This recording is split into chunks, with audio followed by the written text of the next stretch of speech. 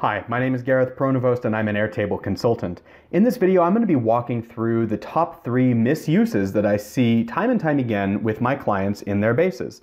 So, over time you start to see patterns and trends developing, and this video is really going to serve to point out those 3 ways that I see people building bases that just really isn't optimal. I'm not going to say it's wrong, but I'll call it a misuse. Just, ways that you could get more out of Airtable. So, in this video, I'm going to go through those top 3 ways, do a little countdown for you, and of course, most importantly, provide you with the right way or the optimal way of addressing these things so that you get the most value out of your databases as possible. So without further ado, let's jump on into it. Welcome to Entrepreneurship by the Numbers, where we help unlock the potential of your business with data-driven metrics. All right, so jumping on into a base here, my number 3 misuse case that I see time and time again with Airtable is this. So when you start a base from scratch, you're going to have these 3 fields. You've got name, you've got notes, and you've got attachments. And I think that this number 3 thing comes from the fact that you've got notes, and it has to do with the way that you can collaborate in the base. And so I see people time and time again leaving notes for each other like spoke to client on such and such a day, right? I'll see a note like that in a base, and it's an interesting thing because I don't know why you would put it in here on the record in this way. And so the actual, I would call it the preferred way of doing that would actually be to expand the record. And so you can either hit the space bar or click on these arrows right here. And so inside the base, you see here on the right, this is where you can actually collaborate with your team and leave notes. So rather than changing this field to spoke to client on a date, I could just leave that comment here, and now anybody who's paying attention to this record is going to get a notification. And you see here, it's because of watching. So it says that I'm going to be notified whenever somebody comments on the record, and that's because I've commented on the record. Also, if I want to deliver someone's attention directly to this, I can do an @ reference. Now this base is an example base, so it's only to me, but if anyone else that you're sharing a base with, you can do an @ reference, and the really cool thing is that's going to push notification them in 3 ways, or they're going to receive notification in 3 ways.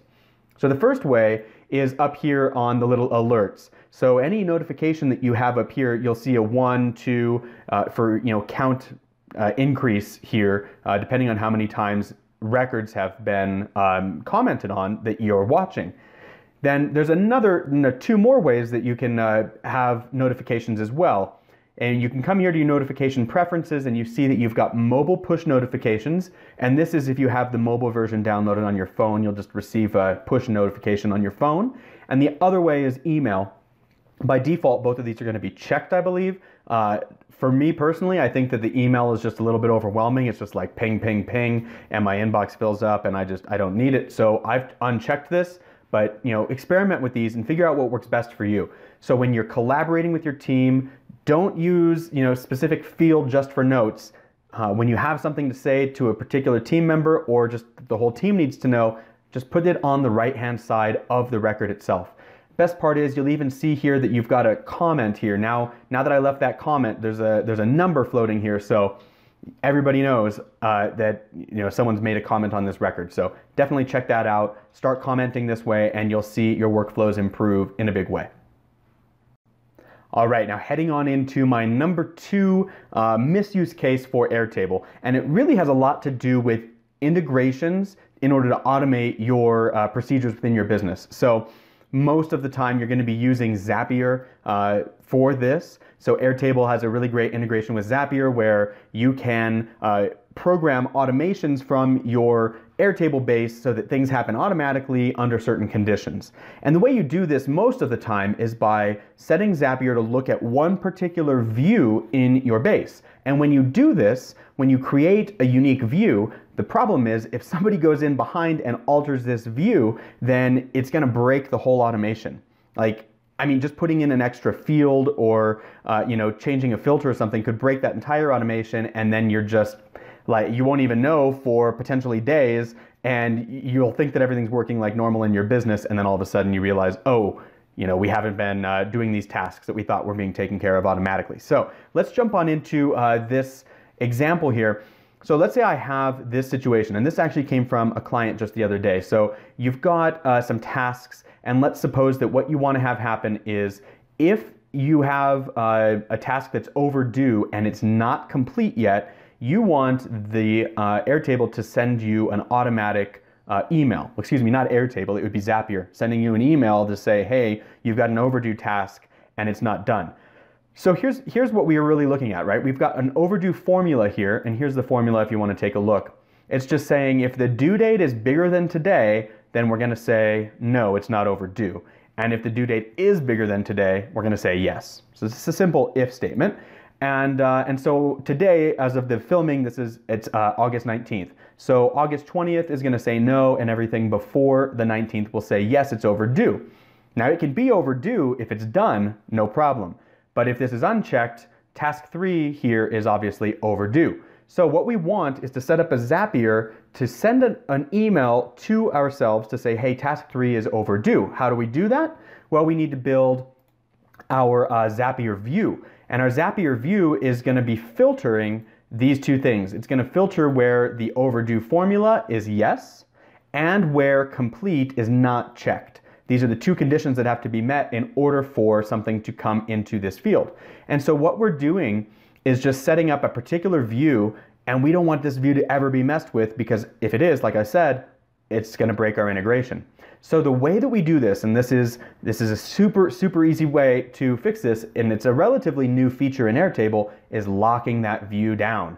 We need to go in and select locked view, and we can say why. We can say this is a Zapier integration.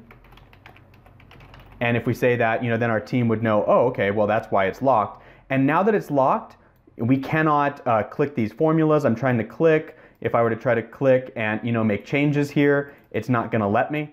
And so you can see here it's saying this view is locked. And the whole purpose of this is to make sure that this view doesn't break. And this is the way that we can keep all of the parts of our business that are integrated with Zapier and various automation softwares. We can keep them all exactly how we need them. Because if we don't do this, things can go haywire and we won't even know. All right, now finally down to my number one biggest misuse of Airtable that I see over and over again.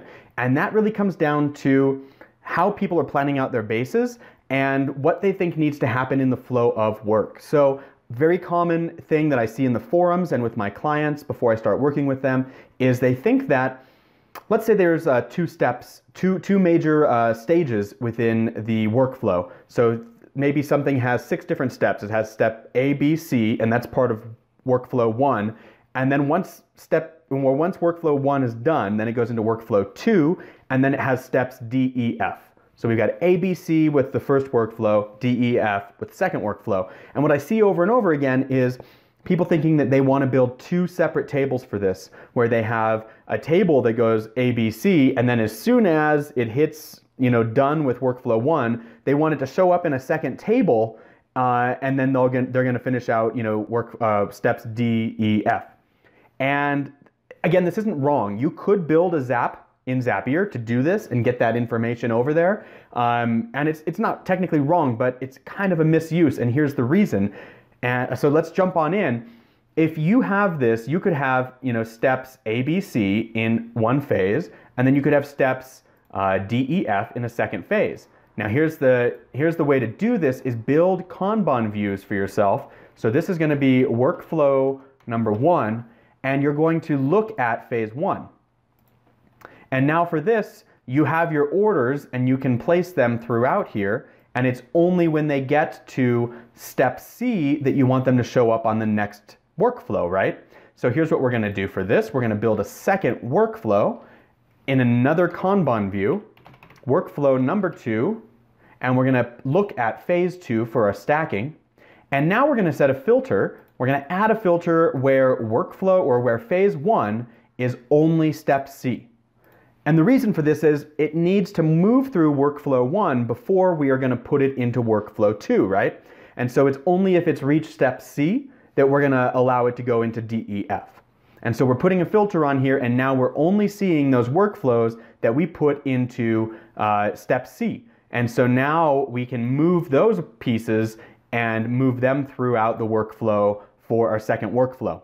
No need to build two tables here. No need to build crazy zaps. As you see, it's pretty simple and straightforward. You just need to organize it in the right way with two, and going back to that grid view, if you wanted to duplicate this, all I've done here is used two single select variable fields and then set those single select fields up in the appropriate way.